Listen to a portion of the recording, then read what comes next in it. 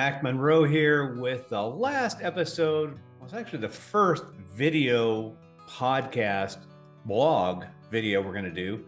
It just happens to be the last one of 2022. So we're going to talk today about rebooting. So I don't know about you if you can remember the very first time you ever looked at a computer, but I can remember mine exactly the way it was. 1984, I was new to the Navy, stationed overseas at a place called NavComStay Harold E. Holt, Exmouth, Western Australia. I was in the dental clinic, and so my job, of course, was handing dentist instruments and sucking blood and spit. I had been there, I guess, about 6 months, and we received a large box to the combined medical and dental clinic. We called it the dispensary. This is before you sold weed in dispensaries a long time ago. But it was a computer. It was a Toshiba T100. And so I don't have a picture, but I can try to describe it. You could probably Google one. It was this green monochrome monitor, about that big maybe, and it had molded keyboard. It was like an all-in-one unit, and there was 2 floppy disk drives. We had no idea why we got it. That was what Navy medicine would do, is send you technology and then not tell you why it's there. And then a year later, hey, aren't you using this new computer we sent you?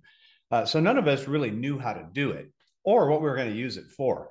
Well, as we started thinking about it, the opportunity was we could start tracking our dental patients on those. And that was a very early database.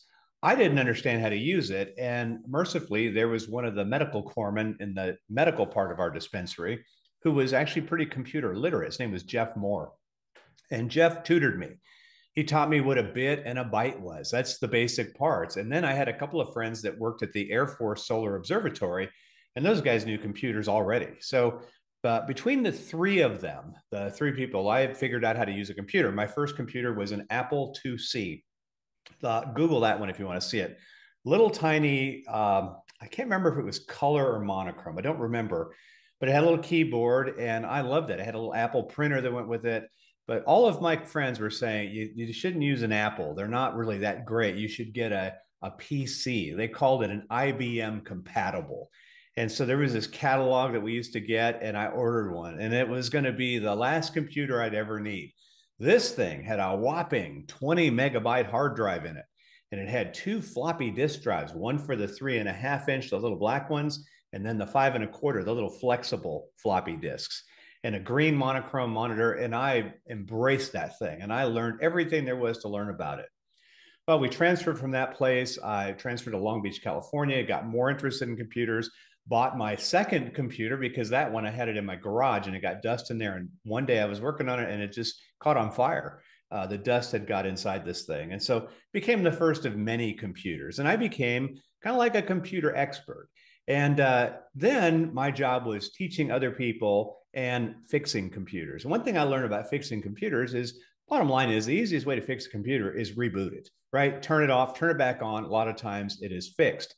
And today we even do that too with our phones, right? You get some new software update, you have to restart your phone or reboot it. So when we talk about reboot, and by the way, this is our 2023 word of the year, it is basically restarting something that you've been working toward. And so rebooting a computer or piece of technology is one way to kind of restart it with everything you've learned and downloaded now fixed, and it works better.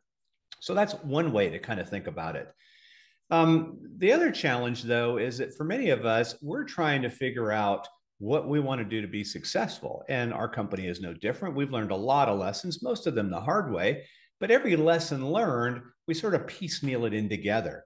Our goal is to take everything we've learned and put it all together at one time and streamline that and make that better. So we are essentially going to reboot some of the processes that we use. A third way we see reboots, and this is the one I guess I don't like, is movies, right? I am, if you've been to my workshops, you know, I love old movies. And I think the reason I love old movies is I used to watch a lot of movies when I was younger, but I don't watch them all that much anymore. I think the last movie I saw in the theater was Top Gun Maverick, because I think a movie like that, you deserve to see that in a big theater. But what I'm seeing, and anytime you go to the movie, all you see is coming soon, Superman 17, Spider-Man 6, all of these superhero movies, which I don't like at all, by the way, but everybody, they're rebooting. How many Spider-Men have we had? How many Hulks? How many Supermen? going all the way back to George Reeve, way back in the 50s, right? Everything's reboot, reboot, reboot, reboot, as if the public didn't know, my God, there was other Superman movies before this. Sometimes a reboot is ridiculous. But I think all of us need to think about rebooting as we move into this next year. So I want to offer you some suggestions on rebooting for the next year. So suggestion number one, set some goals for what you want to do this year. Some of these goals might be short term. Hey, by the time we hit Valentine's Day, I want to do this. By the time we get to Easter, I want to do this, or whatever. So some will be short term. Some will be long-term goals. By the end of the year, here's the thing I want to do. And then some are really, really big goals. Like you could say, well, I want to be the CEO of a Fortune 500 company. Okay, that's a massive goal. And I think the key is when somebody laughs at your goal, it's big enough. So think about what goals you're trying to do. After all, with no goals, there's no point rebooting anything, right? Suggestion number two, after we set goals, look at your scoreboard. Think about what you did this past year. How many wins versus how many losses?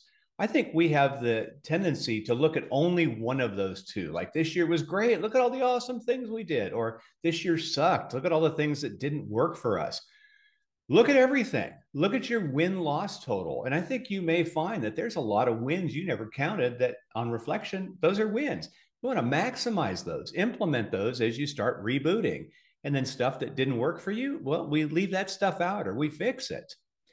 Step three, then, after we've set new goals and looked at our scoreboard, identify resources you will need to achieve these goals, whether it's training, opening up your network, getting yourself a coach, line up those resources, and then set some checkpoints throughout the year so you can measure your progress. And if you ever wonder why you automatically slow down when you go through one of those areas where they have the sign and it says, speed limit 45, your current speed is 55, and we all like, oh my God, I better slow down. That's instant feedback. And sometimes we need that on the way. So think about some checkpoints through the year that you're going to measure your progress, and then make sure you're surrounding yourself with some really, really encouraging and helpful people. There's going to be some of your friends that are ideally suited for this because they're always positive, they're in your corner, they're always supportive. And then you also got those naysayers, right? The ones for every great solution, they can come up with 75 problems you never thought of before. You need those folks as well. You need them in a balance because one extreme over the other is not going to really help you. So now we've kind of teed ourselves up for our reboot. So the last step is you shut down and you reopen. We're at the perfect time of year right now, if you think about it. So we'll date stamp the podcast. Today is December the 20th. We got about another 10 days or 11 days before we hit to the end of the month. And then, of course, January 1st. And then it's the new year. So, what I'd recommend, if you have the time to do it, take some time over the next week. Work through this process. And then as soon as you've got it, then shut down. I know that all of us say we're going to take time off on the holidays, and I'm one of those people that is determined to do it this year. I've got a couple of things I got to get done, but sometimes just completely shutting off and then restarting with all of your new stuff ready to go sets you up for some success. And so my hope is as we wind down 2022 and we look into 2023, maybe we're no longer in survival mode. We've been in survival mode since 2020. We've just been trying to stay around and stay alive and stay relevant. Maybe it's time we get back to business. And I hope that 2023 is a year of success for you. We obviously hope it's a year of success for us too. So if you've enjoyed this, just reply back to the email or leave a comment in the video. But I'm looking forward to some awesome things in 2023, and I hope you are as well. Take care, enjoy the rest of your year, and I'll be looking forward to seeing you in January, ready to hit it hard in 2023.